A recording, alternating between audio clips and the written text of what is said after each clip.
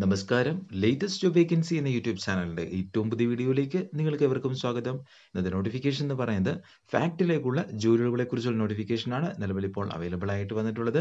വിവിധ തസ്തികകളിലായിട്ട് ആകെ മൊത്തം 137 ഒഴിവുകളാണ് നിലവിൽ ഇപ്പോൾ അവൈലബിൾ ആയിട്ട് വന്നിട്ടുള്ളത്. നിങ്ങളുടെ മൊബൈൽ വഴിയും വിവിധ തസ്തികകളിലേക്ക് ഇപ്പോൾ നിങ്ങൾക്ക് അപേക്ഷകൾ സമർപ്പിക്കാൻ സാധിക്കുന്നതാണ്. പ്രായപരിധിയായിട്ട് 45 വയസ്സ് വരെയാണ് അവർ ചോദിച്ചിട്ടുള്ളത്. 29,100 രൂപ മുതൽ 54,500 രൂപ വരെ ശമ്പള സ്കെയിലുള്ള ജോലിയും കൂടെയാണ്. വീഡിയോയിൽ നമ്മൾ ചർച്ച ചെയ്യുന്നത് ഏതൊക്കെ വേക്കൻസികളാണ് നിലവിൽ അവൈലബിൾ ആയിട്ടുള്ളത്, ഓരോ തസ്തികയിലേക്കും അപേക്ഷിക്കുന്നതിന് ആവശ്യമായിട്ടുള്ള വിദ്യാഭ്യാസ യോഗ്യതകൾ എന്തൊക്കെയാണ് ആവശ്യമായിട്ടുള്ളത്, പ്രായപരിധി, സ്കെയിൽ ഓഫ് പേ, അപേക്ഷിക്കേണ്ട വിധം, അപേക്ഷാ ഫീസ് ഉണ്ടെങ്കിൽ അപേക്ഷാ ഫീസ്, സെലക്ഷൻ പ്രൊസീജിയർ എന്നിവയാണ് നമ്മൾ വീഡിയോയിൽ ചർച്ച ചെയ്യുന്നത്.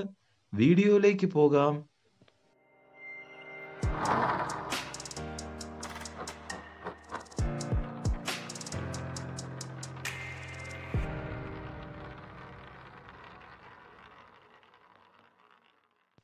ലേറ്റസ്റ്റ് ജോബ് വേക്കൻസി എന്ന യൂട്യൂബ് ചാനൽ നിങ്ങൾ ആദ്യമായിട്ടാണ് കാണുന്നതെങ്കിൽ ദയവായിട്ട് ഒന്ന് സബ്സ്ക്രൈബ് ചെയ്യുക.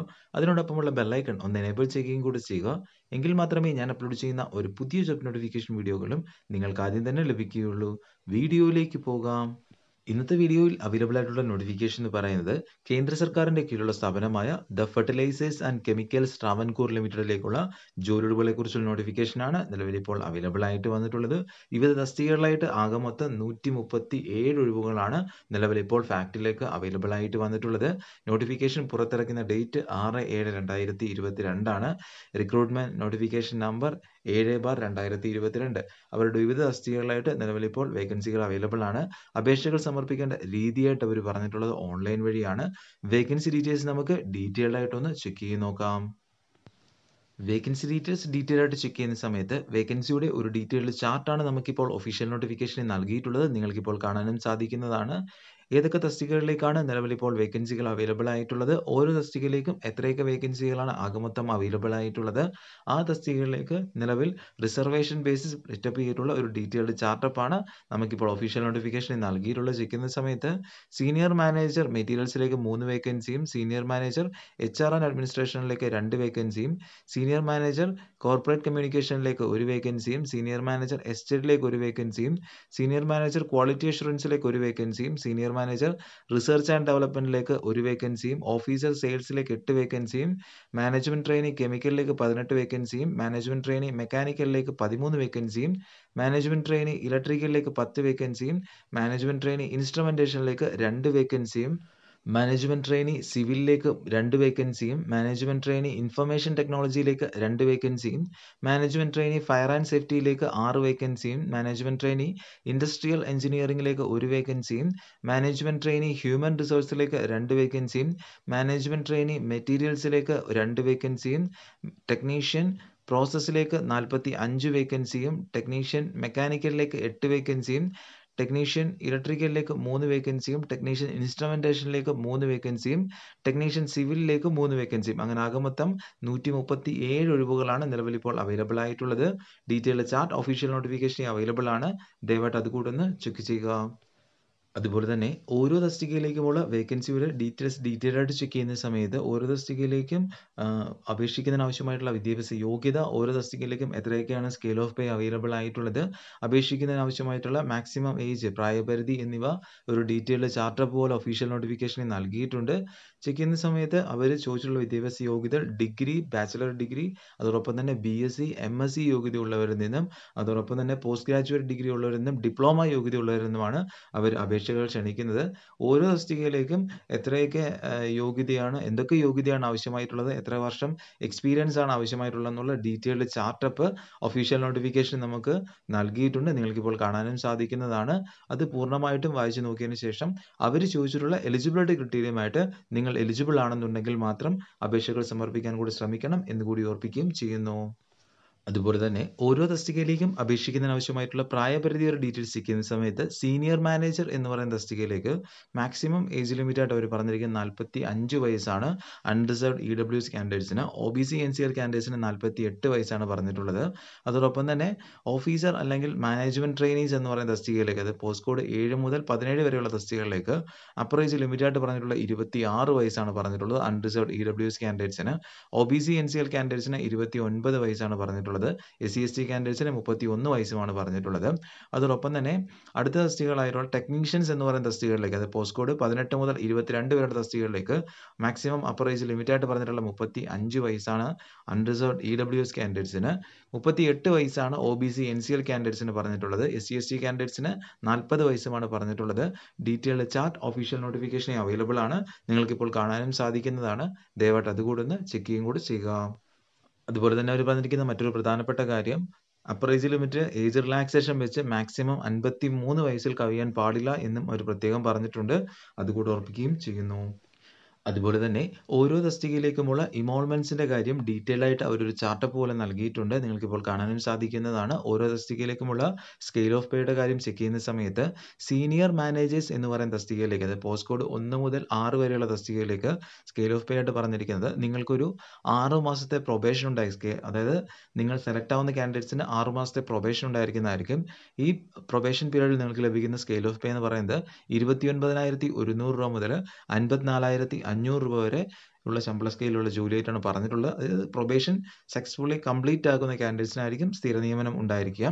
അതോടൊപ്പം തന്നെ ഓഫീസർ എന്ന് പറയുന്ന officer സെയിൽസിലേക്ക് post code 7ലേക്കുള്ള scale of pay അല്ലെങ്കിൽ ഇമോൾമെന്റ്സ് ആയിട്ട് പറഞ്ഞിട്ടുള്ളത്, ഇതിൽ നിങ്ങൾക്ക് 6 മാസത്തെ പ്രൊബേഷൻ തന്നെ ഉണ്ടായിരിക്കുന്നതായിരിക്കും. ഈ പ്രൊബേഷൻ ടൈമിൽ നിങ്ങൾക്ക് 12,600 രൂപ മുതൽ 32,500 രൂപ വരെ ശമ്പള സ്കെയിലുള്ള ഇമോൾമെന്റ്സ് ആയിരിക്കും ലഭിക്കുക. അതോടൊപ്പം തന്നെ അടുത്ത തസ്തികയിലുള്ള മാനേജ്മെന്റ് ട്രെയിനീസ് എന്ന് പറയുന്ന കാറ്റഗറിയിൽ, അതായത് പോസ്റ്റ് കോഡ് 8 മുതൽ 17 വരെയുള്ള തസ്തികകളിൽ, ഈ തസ്തികകളിലേക്ക് നിങ്ങൾക്ക് 2 വർഷത്തെ ട്രെയിനിങ് ആണ് പറഞ്ഞിട്ടുള്ളത്, 2 വർഷത്തെ പ്രൊബേഷൻ ആണ് പറഞ്ഞിട്ടുള്ളത്. ഇതിൽ ആദ്യത്തെ വർഷം നിങ്ങൾക്ക് 30,000 രൂപ പെർ മന്ത് ആണ് പറഞ്ഞിട്ടുള്ളത്. അതിനുശേഷമുള്ള രണ്ടാമത്തെ വർഷം മുതൽ 35,000 രൂപ പെർ മന്ത് ആണ് പറഞ്ഞിട്ടുള്ളത്.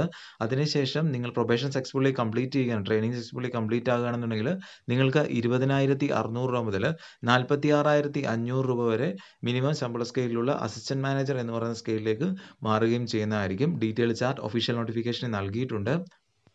അതുപോലെ തന്നെ അടുത്ത തസ്തികയായിട്ടുള്ള ടെക്നീഷ്യൻസ് എന്ന് പറയുന്ന തസ്തികയിലേക്ക് പോസ്റ്റ് കോഡ് 18 മുതൽ 22 വരെയുള്ള തസ്തികകളിലേക്ക് നിങ്ങൾക്ക് എക്സ്പീരിയൻസിന്റെ ബേസിലാണ് അവർ ഇമോൾമെന്റ്സ് ചാർട്ടപ്പ് ചെയ്തിട്ടുള്ളത്. നിങ്ങൾക്ക് 2 വർഷം എക്സ്പീരിയൻസ് ഉണ്ടെന്നുണ്ടെങ്കിൽ നിങ്ങൾക്ക് ഈ 2 വർഷത്തെ ട്രെയിനിങ് ടൈമിൽ നിങ്ങൾക്ക് 22,000 രൂപ പെർ മന്ത് ആയിരിക്കും നിങ്ങൾക്ക് അവർ ഇമോൾമെന്റ്സ് ആയിട്ട് പറഞ്ഞിട്ടുള്ളത്. ആദ്യത്തെ ഒരു വർഷം 22,000 രൂപ പെർ മന്തും അതിനുശേഷമുള്ള രണ്ടാമത്തെ വർഷം മുതൽ 3% ആനുവൽ ഇൻക്രീസും വെച്ചായിരിക്കും നിങ്ങൾക്ക് നൽകുക. അതോടൊപ്പം തന്നെ നിങ്ങൾക്ക് എക്സ്പീരിയൻസ് 1 to 2 ഇയേഴ്സ് ആണെങ്കിൽ, 1 തൊട്ട് 2 വർഷം വരെ ആണെന്നുണ്ടെങ്കിൽ, അതിനിടയ്ക്കാണെന്നുണ്ടെങ്കിൽ നിങ്ങൾക്ക് 20,000 രൂപ പെർ മന്ത് ആയിരിക്കും നിങ്ങൾക്ക് നൽകുന്നത്. ആദ്യത്തെ വർഷം 20,000 രൂപ പെർ മന്തും അതിനുശേഷമുള്ള രണ്ടാമത്തെ വർഷം മുതൽ 3% ആനുവൽ ഇൻക്രീസും ആയിരിക്കും നൽകുന്നത്. അതോടൊപ്പം തന്നെ നിങ്ങൾ SC/ST കാൻഡിഡേറ്റ്സ് ആണെങ്കിൽ നിങ്ങൾക്ക് ഒരു വർഷത്തിൽ താഴെയാണ് എക്സ്പീരിയൻസ് എങ്കിൽ, അല്ലെങ്കിൽ നിങ്ങൾ എക്സ്പീരിയൻസ് ഇല്ലാത്ത കാൻഡിഡേറ്റ്സ് ആണെന്നുണ്ടെങ്കിൽ നിങ്ങൾക്ക് 18,000 രൂപ പെർ മന്തിലായിരിക്കും നിങ്ങൾക്ക് ഇമോൾമെന്റ്സ് നൽകുക. ആദ്യത്തെ വർഷം 18,000 രൂപ പെർ മന്തും അതിനുശേഷമുള്ള രണ്ടാമത്തെ വർഷം മുതൽ 3% ആനുവൽ ഇൻക്രീസ് നൽകുന്നതായിരിക്കും എന്നാണ് അവർ പറഞ്ഞിട്ടുള്ളത്. ഡീറ്റെയിൽ ചാർട്ട് ഒഫീഷ്യൽ നോട്ടിഫിക്കേഷനിൽ നൽകിയിട്ടുണ്ട്, ദയവായിട്ട് അതുകൂടി ഒന്ന് ചെക്ക് ചെയ്യുകയും കൂടി ചെയ്യുക. അതോടൊപ്പം തന്നെ അവർ പറഞ്ഞിരിക്കുന്ന മറ്റൊരു പ്രധാനപ്പെട്ട കാര്യം എന്ന് പറഞ്ഞിരിക്കുന്നത്, അവർ ചോദിച്ചിട്ടുള്ള എലിജിബിലിറ്റി ക്രൈറ്റീരിയ, അതായത് ക്വാളിഫിക്കേഷൻ, എക്സ്പീരിയൻസ്, പ്രായപരിധി എന്നിവയുടെ കട്ട് ഓഫ് ഡേറ്റ് ആയിട്ട് അവർ നൽകിയിട്ടുള്ളത് 1/7/2022 ആണ് എന്നുകൂടി ഓർപ്പിക്കുകയും ചെയ്യുന്നു. അതുപോലെ തന്നെ നിങ്ങൾ അപേക്ഷകൾ സമർപ്പിക്കുന്നതിനായിട്ട് നിങ്ങൾക്കൊരു ആപ്ലിക്കേഷൻ ഫീസ് ഉണ്ട്. അപേക്ഷാ ഫീസായിട്ട് അവർ പറഞ്ഞിരിക്കുന്നത് മാനേജറിയൽ തസ്തികകളിലേക്ക്, അതായത് പോസ്റ്റ് കോഡ് 1 മുതൽ 17 വരെയുള്ള തസ്തികകളിലേക്ക് 1,180 രൂപയാണ് പറഞ്ഞിട്ടുള്ളത്. അതോടൊപ്പം തന്നെ നോൺ മാനേജറിയൽ തസ്തികകളിലേക്ക്, അതായത് പോസ്റ്റ് കോഡ് 18 മുതൽ 22 വരെയുള്ള തസ്തികകളിലേക്ക് 590 രൂപയാണ് നിങ്ങൾക്ക് അപേക്ഷാ ഫീസായിട്ട് പറഞ്ഞിരിക്കുന്നത്. നോൺ റീഫണ്ടബിൾ ആയിട്ടുള്ള അപേക്ഷാ ഫീസാണ് എന്നുകൂടി ഓർപ്പിക്കുന്നു. നിങ്ങൾ SC/ST PWBD ESM internal candidates ആണെന്നുണ്ടെങ്കിൽ നിങ്ങളെ അപേക്ഷാ ഫീസിൽ നിന്ന് ഒഴിവാക്കിയിട്ടുണ്ട്. നിങ്ങൾ അപേക്ഷാ ഫീസ് അടയ്ക്കേണ്ട കാര്യമില്ല എന്നും അവർ പറഞ്ഞിട്ടുണ്ട്. ഡീറ്റെയിൽ ആയിട്ട് അവർ ഒഫീഷ്യൽ നോട്ടിഫിക്കേഷൻ നൽകിയിട്ടുണ്ട്. അതോടൊപ്പം തന്നെ നിങ്ങൾ അപേക്ഷാ ഫീസ് അടയ്ക്കേണ്ടത് ഓൺലൈനായിട്ട് തന്നെയാണ്. നിങ്ങൾക്ക് പേയ്മെന്റ് ഗേറ്റ്വേ വരുന്നതാണ്. നിങ്ങൾക്ക് അതുവഴി അപേക്ഷാ ഫീസ് അടയ്ക്കാനും സാധിക്കുന്നതുമാണ്. അതുപോലെ തന്നെ ഓരോ തസ്തികയിലേക്കും ഉള്ള മെത്തേഡ് ഓഫ് സെലക്ഷൻ അല്ലെങ്കിൽ സെലക്ഷൻ പ്രൊസീജിയറായിട്ട് അവർ പറഞ്ഞിട്ടുള്ളത്, പോസ്റ്റ് കോഡ് 1 മുതൽ 6 വരെയുള്ള തസ്തികകളിലേക്ക് നിങ്ങൾക്ക് അവർ ചോദിച്ചിട്ടുള്ള എലിജിബിലിറ്റി ക്രൈറ്റീരിയമായിട്ട് നിങ്ങൾ എലിജിബിൾ ആണെന്നുണ്ടെങ്കിൽ അപേക്ഷകൾ സമർപ്പിച്ചതിന് ശേഷം എലിജിബിൾ ആയുള്ള കാൻഡിഡേറ്റ്സിനെ ഷോർട്ട് ലിസ്റ്റ് ചെയ്തതിന് ശേഷം നിങ്ങൾക്ക് പേഴ്സണൽ ഇന്റർവ്യൂ നടത്തുന്നതായിരിക്കും. അത് ഉദ്യോഗമണ്ഡൽ കൊച്ചിയിൽ വെച്ചായിരിക്കും പേഴ്സണൽ ഇന്റർവ്യൂ നടക്കുന്നത്. അതിന്റെ പെർഫോമൻസിനെ ബേസ് ചെയ്തിട്ടായിരിക്കും നിങ്ങൾക്ക് സെലക്ഷൻ ഉണ്ടായിരിക്കുക. പോസ്റ്റ് കോഡ് 7ലേക്ക് അവർ പറഞ്ഞിട്ടുള്ള സെലക്ഷൻ പ്രൊസീജിയർ എന്ന് പറഞ്ഞത് നിങ്ങൾക്ക് ടെസ്റ്റ് ഉണ്ടായിരിക്കുന്നതായിരിക്കും. ടെസ്റ്റിന് വഴി സെലക്ട് ആവുന്ന കാൻഡിഡേറ്റ്സിന് പേഴ്സണൽ ഇന്റർവ്യൂ ഉണ്ടായിരിക്കുന്നതായിരിക്കും. പേഴ്സണൽ ഇന്റർവ്യൂ നടത്തുന്നത് ഡൽഹി, ഹൈദരാബാദ്, ചെന്നൈ, ബാംഗ്ലൂർ, തിരുവനന്തപുരം എന്നിവ അല്ലെങ്കിൽ കൊച്ചി എന്നീ സ്ഥലങ്ങളിൽ വെച്ചായിരിക്കും നടത്തുക എന്നാണ് അവർ പറഞ്ഞിരിക്കുന്നത്. പേഴ്സണൽ ഇന്റർവ്യൂ നടത്തുന്നത് ഉദ്യോഗമണ്ഡൽ കൊച്ചി വെച്ചായിരിക്കും എന്നവർ പറഞ്ഞിട്ടുണ്ട്. ഡീറ്റെയിൽ ആയിട്ട് ഒരു ഒഫീഷ്യൽ നോട്ടിഫിക്കേഷൻ ചാർട്ടപ്പ് ചെയ്തിട്ടുണ്ട്, അതുകൂടെ ചെക്ക് ചെയ്യുക. പോസ്റ്റ് കോഡ് 8 മുതൽ 17 വരെയുള്ള തസ്തികകളിലേക്ക് നിങ്ങൾക്ക് ടെസ്റ്റ് നടത്തുന്നതായിരിക്കും. അതോടൊപ്പം തന്നെ ടെസ്റ്റ് വഴി ഷോർട്ട് ലിസ്റ്റ് ആവുന്ന കാൻഡിഡേറ്റ്സിനെ ഗ്രൂപ്പ് ഡിസ്കഷൻ നടത്തുന്നതായിരിക്കും. അതിനുശേഷം ഇന്റർവ്യൂ കണ്ടക്ട് ചെയ്യുന്നതായിരിക്കും. ഇതിന്റെ പെർഫോമൻസിനെ ബേസ് ചെയ്തിട്ടായിരിക്കും നിങ്ങൾക്ക് സെലക്ഷൻ ഉണ്ടായിരിക്കുക എന്നാണ് അവർ പറഞ്ഞിട്ടുള്ളത്. ഡീറ്റെയിൽ ആയിട്ട് അവർ ഒഫീഷ്യൽ നോട്ടിഫിക്കേഷൻ നൽകിയിട്ടുണ്ട്. അതോടൊപ്പം തന്നെ പോസ്റ്റ് കോഡ് 18 മുതൽ 22 വരെയുള്ള തസ്തികകളിലേക്ക് സെലക്ഷൻ പ്രൊസീജിയറായിട്ട് അവർ പറഞ്ഞിട്ടുള്ളത് അവർ ടെസ്റ്റ് നടത്തുന്നതായിരിക്കും. ടെസ്റ്റിന്റെ പെർഫോമൻസിനെ ബേസ് ചെയ്തിട്ടായിരിക്കും നിങ്ങൾക്ക് സെലക്ഷൻ ഉണ്ടായിരിക്കുക. ടെസ്റ്റ് നടത്തുന്നത് തിരുവനന്തപുരം, കൊച്ചിയിൽ വെച്ചായിരിക്കും എന്നവർ പറഞ്ഞിട്ടുണ്ട്. ഇതിന്റെ ടെസ്റ്റിന്റെ സിലബസും കാര്യങ്ങളും ഡീറ്റെയിൽ ആയിട്ട് അവർ ഒഫീഷ്യൽ നോട്ടിഫിക്കേഷൻ ഒരു ചാർട്ടപ്പ് ചെയ്ത് നൽകിയിട്ടുണ്ട്. അതിനെ ബേസ് ചെയ്ത് പ്രിപ്പയർ ചെയ്തതിനു ശേഷം മാത്രം ടെസ്റ്റിന് അറ്റൻഡ് ചെയ്യാൻ ശ്രമിക്കണം എന്നുകൂടി ഓർപ്പിക്കുകയും ചെയ്യുന്നു. അതുപോലെ തന്നെ അവർ പറഞ്ഞിരിക്കുന്ന മറ്റൊരു പ്രധാനപ്പെട്ട കാര്യം, നിങ്ങൾ അവർ ചോദിച്ചിട്ടുള്ള എലിജിബിലിറ്റി ക്രൈറ്റീരിയ പ്രകാരം എലിജിബിൾ ആണെന്നുണ്ടെങ്കിൽ അപേക്ഷകൾ സമർപ്പിച്ചതിന് ശേഷം എലിജിബിൾ ആയുള്ള കാൻഡിഡേറ്റ്സിന് അവർ സെലക്ഷൻ പ്രോസസ്സിന്റെ പ്രകാരമുള്ള ഹാൾ ടിക്കറ്റുകൾ നൽകുന്നത് അവരുടെ ഒഫീഷ്യൽ വെബ്സൈറ്റിൽ നിങ്ങൾക്ക് അപ്ഡേറ്റ് ചെയ്ത് നൽകുന്നതായിരിക്കും. അത് നിങ്ങൾ പ്രോപ്പറായിട്ട് ചെക്ക് ചെയ്തതിനു ശേഷം നിങ്ങൾ എലിജിബിൾ ആണെന്നുണ്ടെങ്കിൽ നിങ്ങൾക്ക് അത് ഡൗൺലോഡ് ചെയ്തിട്ട് സെലക്ഷൻ പ്രോസസ്സിൽ അറ്റൻഡ് ചെയ്യാനും സാധിക്കുന്നതാണ്. അത് ഡീറ്റെയിൽ ആയിട്ട് അവർ ഒഫീഷ്യൽ നോട്ടിഫിക്കേഷൻ നൽകിയിട്ടുണ്ട്. ദയവായിട്ട് അതുകൂടെ ചെക്ക് ചെയ്യുക. അതോടൊപ്പം തന്നെ സെലക്ട് ആവുന്ന കാൻഡിഡേറ്റ്സിന് ഹെൽത്ത്, മെഡിക്കൽ ഫിറ്റ്നസ് എന്നിവ അവർ ചെക്ക് ചെയ്യുന്നതാണ്. അതോടൊപ്പം തന്നെ നിങ്ങൾക്ക് ബോണ്ട് ഉണ്ടായിരിക്കുന്നതായിരിക്കും. ബോണ്ടിന്റെ കാര്യം ഡീറ്റെയിൽ ആയിട്ട് അവർ എക്സ്പ്ലെയിൻ ചെയ്തിട്ടുണ്ട്. ഓരോ തസ്തികയിലേക്കുമുള്ള സർവീസ് അഗ്രിമെന്റ് ബോണ്ടിന്റെ കാര്യം ഡീറ്റെയിൽ ആയിട്ട് അവർ ഒഫീഷ്യൽ നോട്ടിഫിക്കേഷൻ എക്സ്പ്ലെയിൻ ചെയ്ത് നൽകിയിട്ടുണ്ട്. അത് പൂർണ്ണമായിട്ടും വായിച്ചു നോക്കിയതിനു ശേഷം മാത്രം അപേക്ഷകൾ സമർപ്പിക്കാൻ കൂടി ശ്രമിക്കണം എന്നുകൂടി ഓർപ്പിക്കുകയും ചെയ്യുന്നു. അതുപോലെ തന്നെ അവർ അപേക്ഷകൾ സമർപ്പിക്കേണ്ട രീതിയായിട്ട് പറഞ്ഞിട്ടുള്ളത് ഓൺലൈൻ വഴിയാണ്. വേറെ യാതൊരു വിധമായ അപേക്ഷാ മെത്തേഡും അവർ സ്വീകരിക്കുന്നതല്ല. അവരുടെ ഒഫീഷ്യൽ വെബ്സൈറ്റ്, ഫാക്ടിന്റെ ഒഫീഷ്യൽ വെബ്സൈറ്റായ www.fact.co.in എന്ന് പറയുന്ന ഒഫീഷ്യൽ വെബ്സൈറ്റ് വഴി വേണം നിങ്ങൾ അപേക്ഷകൾ സമർപ്പിക്കാനായിട്ട്. ഇങ്ങനെ നിങ്ങൾ അപേക്ഷകൾ സമർപ്പിക്കുന്ന സമയത്ത് അവർ ചോദിച്ചിട്ടുള്ള എല്ലാ റെലവന്റ് ഡോക്യുമെന്റുകളും സർട്ടിഫിക്കറ്റുകളും ഉൾപ്പെടെ വെച്ച് വേണം അപേക്ഷകൾ സമർപ്പിക്കാൻ എന്നുകൂടി ഓർപ്പിക്കുന്നു. കാരണം ഇങ്ങനെ നിങ്ങൾ അപേക്ഷകൾ സമർപ്പിക്കുന്ന സമയത്ത് ഏതെങ്കിലും ഒരു ഡോക്യുമെന്റുകളോ സർട്ടിഫിക്കറ്റുകളോ മിസ്സാവുകയാണെന്നുണ്ടെങ്കിൽ നിങ്ങളുടെ ആപ്ലിക്കേഷൻ ഇൻകംപ്ലീറ്റ് ആപ്ലിക്കേഷൻ എന്ന കാറ്റഗറിയിൽ വെച്ചിട്ട് അവർ റിജക്ട് ചെയ്യുന്നതാണ്. അത് ഒഴിവാക്കാനാണ് നിങ്ങളെ ഇത് ഓർപ്പിക്കുന്നത്. അതോടൊപ്പം തന്നെ ഇങ്ങനെ നിങ്ങൾ അപേക്ഷകൾ സമർപ്പിക്കാൻ തുടങ്ങുന്ന ഡേറ്റ് ആയിട്ട് അവർ പറഞ്ഞിട്ടുള്ളത് 8/7/2022 മുതൽ നിങ്ങൾക്ക് അപേക്ഷകൾ സമർപ്പിക്കാൻ സാധിക്കുന്നതാണ്. അപേക്ഷകൾ സമർപ്പിക്കേണ്ട അവസാന തീയതിയായിട്ട് പറഞ്ഞിട്ടുള്ളത് 29/7/2022 ആണ്. അതിന് മുമ്പായിട്ട് തന്നെ അപേക്ഷകൾ സമർപ്പിക്കണം എന്നുകൂടി ഓർപ്പിക്കുകയും ചെയ്യുന്നു. അതോടൊപ്പം തന്നെ നിങ്ങൾക്ക് ഈ വീഡിയോ ഉപകാരപ്രദമായി എന്ന് തോന്നുകയാണെങ്കിൽ ദയവായിട്ട് നിങ്ങളുടെ കൂട്ടുകാരിലേക്കും ഒന്ന് ഷെയർ ചെയ്ത് നൽകുക. ഒരുപക്ഷെ അവർക്കും ഇത് ഉപകാരപ്രദമായേക്കാം. അതോടൊപ്പം തന്നെ നിങ്ങൾ ഇത്രയും നാളും നൽകി വരുന്ന സപ്പോർട്ടിന് വളരെയധികം നന്ദി.